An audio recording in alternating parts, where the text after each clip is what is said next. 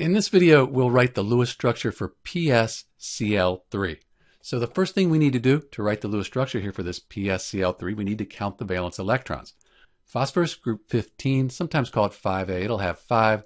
Sulfur group 16, it has 6. And then in group 17, we have chlorine with 7, and we have 3 chlorine atoms.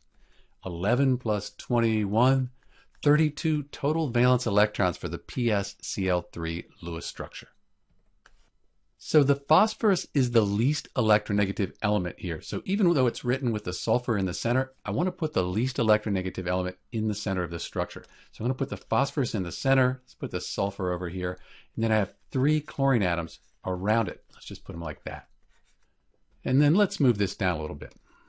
So we'll start by putting a pair of electrons between the atoms, and that's going to form the chemical bond. So we'll do that, and we'll have used 8. And then we'll go around the outside and complete the octets on each of these atoms until we run out of electrons. We've used 30, and we'll put the last 2 on the sulfur. We've used 32 valence electrons. Each atom has an octet. Seems like a pretty good Lewis structure. But we should look at our formal charges.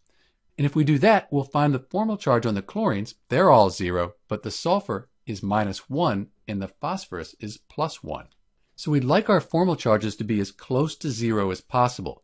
And if we move this pair of electrons here between the sulfur and the phosphorus, that'll make the formal charges on the sulfur and the phosphorus both 0. Now phosphorus does have more than 8 valence electrons, but it can have an expanded octet, so that's okay.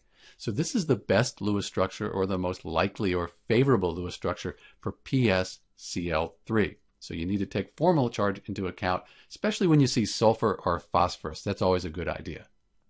Let's take a quick look at the molecular geometry for PSCl3.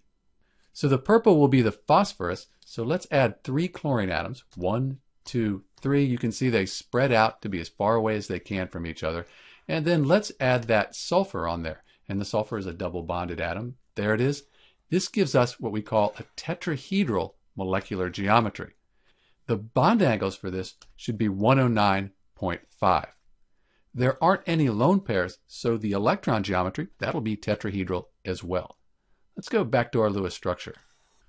We could also use the AXE notation to figure out the molecular geometry. A is the central atom, the phosphorus. X, the number of atoms bonded. We have 1, 2, 3, 4. And E, the lone pairs. There aren't any lone pairs, so we'll just write 0. So if you look up AX4 on a table, you'll see that it's tetrahedral. The molecular geometry is tetrahedral. This is Dr. B with the Lewis structure and molecular geometry for PSCl3. Thanks for watching.